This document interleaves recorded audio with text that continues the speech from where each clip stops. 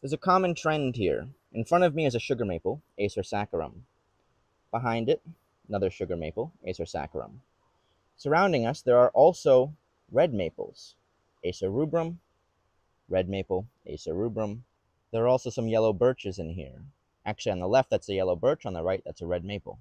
The interesting trend here is that in almost all cases in these woods, you will find that sugar maple, when growing with red maple and yellow birch, will be smaller diameter than the latter two.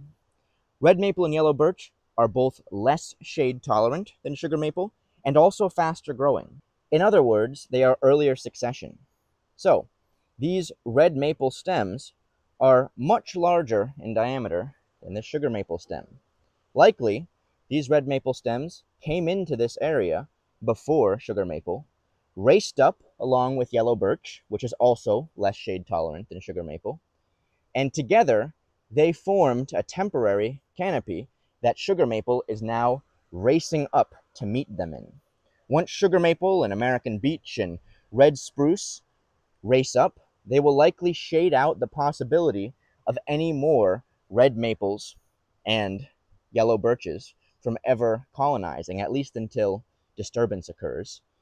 As we say disturbance, I realize the camera is focused on this uprooted, tipped over tree, which makes a great opportunity for something like yellow birch or red maple to move in again. Sugar maple is very capable of growing up through the shade of earlier successional species. It's part of why we find so many lower branches retained on these trees, because they can tolerate the shade that the collective canopy produces.